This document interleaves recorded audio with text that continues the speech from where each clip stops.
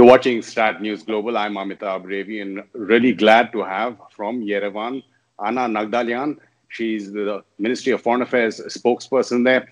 Ms. Naghdalyan, thank you so much for joining us. I know you've had sleepless nights because we've been trying to contact you. You've been awake all through the night, awake early in the morning. Thank you for finding such time in a difficult situation. Thank you for having me, and thank you for the patience. And I'm deeply sorry for all the changes I have to do in our schedule. Not at all. I can totally understand. What is the situation now? We've seen 3 days of attacks on both sides, or defensive postures from Armenia as well. Overnight artillery attacks. What's the latest that you can tell us about? Yeah, you know, it's already the third day of Azerbaijan's aggression against Nagorno-Karabakh, which we Armenians call Artsakh. And during the night, the fightings continue, and the defense forces of Nagorno-Karabakh have repelled successfully all the attempts of the Azerbaijani side to all the attacks of the Azerbaijani armed forces. The fightings are still ongoing, and the situation is intense, but we are resolved that both we Armenia and Artsakh will be able to repel all this aggression, and that Azerbaijan's aggression will definitely fail. But there is a new development which I was contacted about like 5 minutes ago. It's information spread, disinformation spread by the Minister of Defense of Azerbaijan that Armenia actually starts shelling from the territory of the Republic of Armenia, from Vartanis region, the Dashkesan region of Azerbaijan. And I, as a representative of Foreign Ministry and as a representative of the Armenian side, say that we totally reject this disinformation. It's a disinformation spread, unfortunately, on the official level of Azerbaijan. And we know that what's behind this spread of this disinformation, it is aimed at preparing grounds for launching aggression, this time against the territory of the Republic of Armenia. And we condemn this kind of a policy, strictly condemn this kind of policy of Azerbaijan's side. We want to say that all the steps they are undertaking to undermine the stability and peace in the region are condemnable, not only by us, but also by the international community. And the Azerbaijani political and military leadership will bear full responsibility for all their actions.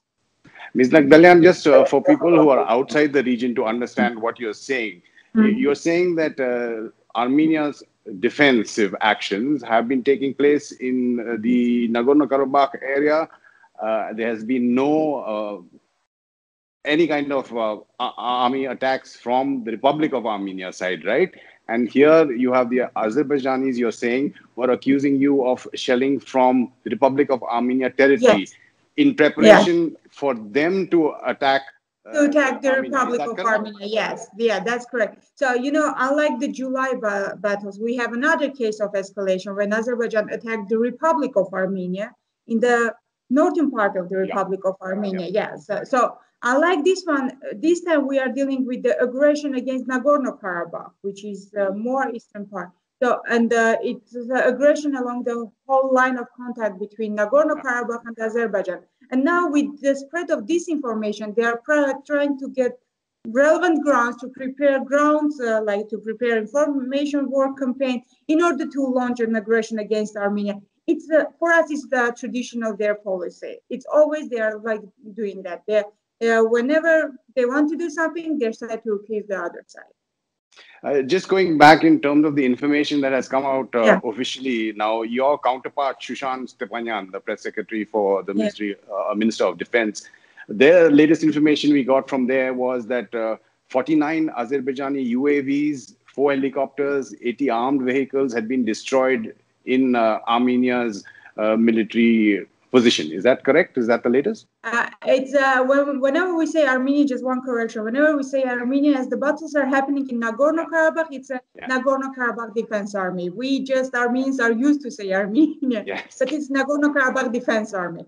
So yes, that's the latest. And here we have, you know, in this aggression of Azerbaijan, I will underline 2 main difficult points. You know, we had before this aggression, we had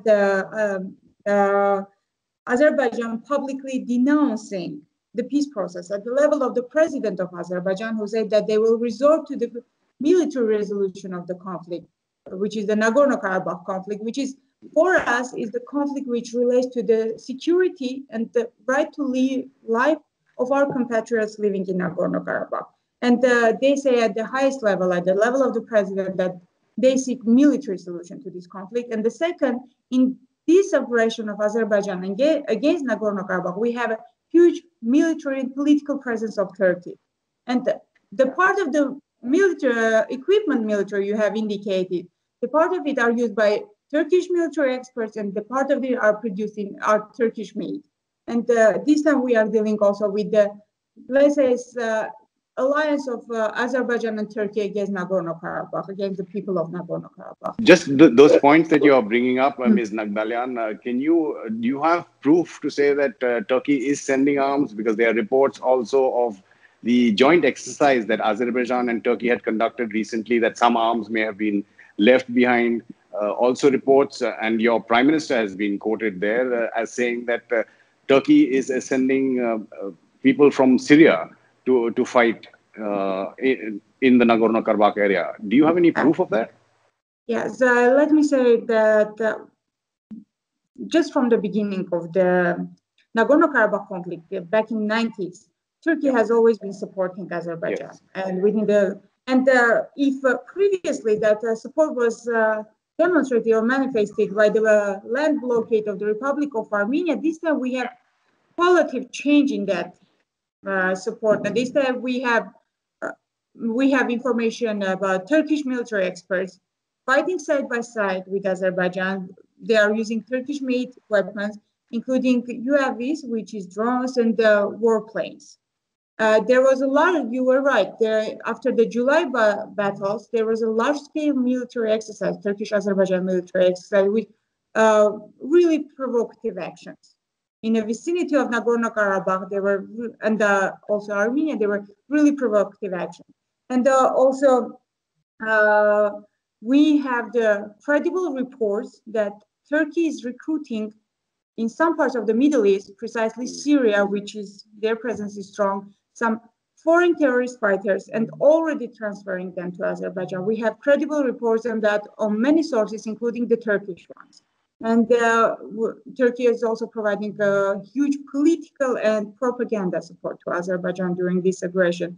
And as I said, it comes to the point that we can say that people of Nagorno-Karabakh are left in fighting against Turkish-Azerbaijani alliance. And for us, it's really disturbing or concerning because, you know, the history of the Armenian nation about Turkish involvement in the region is really sad one. It's a tragic one. It's a kind of their role in doing, in committing the Armenian genocide or annihilating the Armenian population, their historic homeland. And it seems that today they are encouraging or providing all the support to Azerbaijan to do the same in the South Caucasus. And the genocide of the alliance between Turkey and Azerbaijan is a serious threat to the peoples of to all the peoples of the region.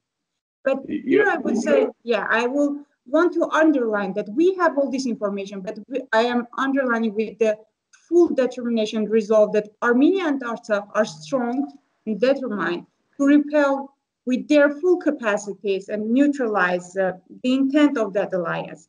The intent of that alliance against the Armenian people. We are strong in our resolve to protect ourselves, to protect the people of Nagorno-Karabakh, security of the people of Nagorno-Karabakh, security of Armenia, because in our case, that resolve has no alternative, because it embodies the unshuttered will of the Armenian people to live in their land. And we are confident, I can say with full confidence, that this aggression attempt of Azerbaijan will fail, and at the end, Azerbaijan will be compelled to solve the issue, to renounce their intention to solve this issue from military means, and will sit at the negotiation table with the Artsakh or Nagorno-Karabakh side. I'll just get to the diplomatic maneuvers, but when you're talking about information and disinformation, and it's so difficult for a third party outside to get unbiased opinions or views or news, The Turks are, or the Azerbaijanis are accusing Armenia of getting Kurdish or PKK fighters as well from Syria. That's what I said, that we fully deny that information. That information was denied by also the Artsakh officials. And as I was saying at the beginning, whenever they are trying to do something, they have the policy of accusing the other side in the same actions. So you can see that accusation in the same policy. Whenever they are trying to attack, they accuse us on preparing something on that direction. So we totally deny that information. It's a fake news saying in a modest way. What is it? Right. Your point taken. Ms. Naghdalyan, I just want to talk about India and Armenia and India and the region as well. Now, we've seen Armenia last time around this year, your Prime Minister and our Prime Minister met at the United Nations General Assembly. Of course, now is the pandemic. And many say that's probably one of the reasons for, if Azerbaijan started this conflict, that's one of the reasons that the world is distracted. What would you be looking for in terms of at least verbal support from New Delhi? There's been no statement as yet, especially because your Prime Minister has gone publicly on record to say that you support India's position, say, on Kashmir, unlike Turkey, Azerbaijan, or Pakistan. So one more point about the COVID-19. Yes, there was a call of the UN Secretary General on ceasefire, global ceasefire, yes. And Armenia and Artsakh were among the first to join that. And so far we don't have our other side joining that the ceasefire call. And concerning if you say that it is difficult to get unbiased information who started initiated something, I will underline one point. For years, Armenia, Artsakh, and the mediators, OSCE Minsk Group co-chairs, have been suggesting and insisting on the establishment of ceasefire violation investigation mechanism. And we so far have a consistent rejection of Azerbaijan to establish that mechanism. And if they don't want to instigate these, if they are not the ones saying, initiating aggression, then we don't understand why so far they are completely denying and rejecting the establishment of the mechanism. And even they recently, on September 25, they rejected the resumption of the monitoring mission of the OSCE, personal representative of the OSCE chairman in office, which it was a monitoring mission along the line of contact saying what are the developments. And they, on September 21st, they rejected the resumption of the monitoring mission, while the other sides, Armenia and Artsakh, accepted that.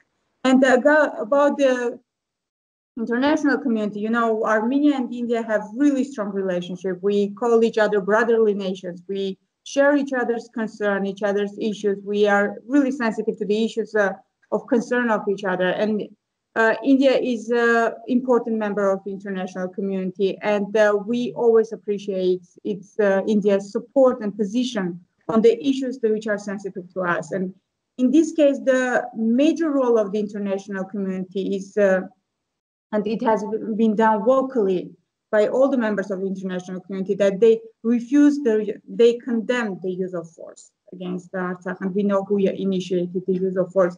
We have that joint position of the international community, and we suppose that it is one of the reasons why Azerbaijan started this blaming game, blaming us in everything. And but we also expect from the international community to be more assertive in their assessment on who started the aggression, and on condemning the launch of large-scale aggression of Azerbaijan against the Artsakh and against the people of Artsakh, and against the security of the people of Artsakh.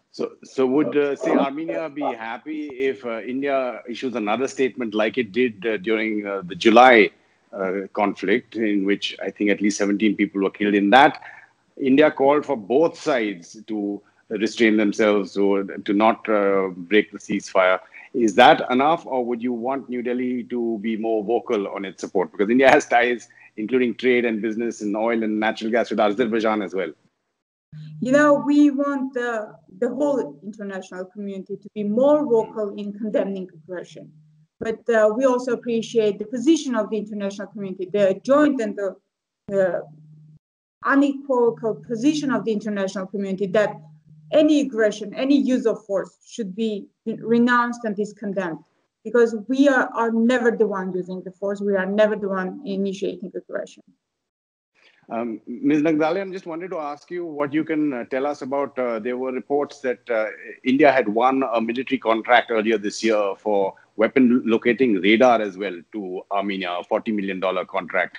Is there anything that you can share with us on that? Actually, in my capacity, I am always not answering any questions about the military, but I can provide you the contacts of my colleagues at the Ministry of Defense, because that's their sphere and I'm not trying to intervene anyway in that.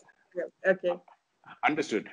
Russia now, extremely important. You're an ally partner with Russia. There's a military base near Yerevan as well with nearly 5,000 troops. How is Russia dealing with the situation? Both Sergei Lavrov and I think President Putin have also spoken to leaders on both sides.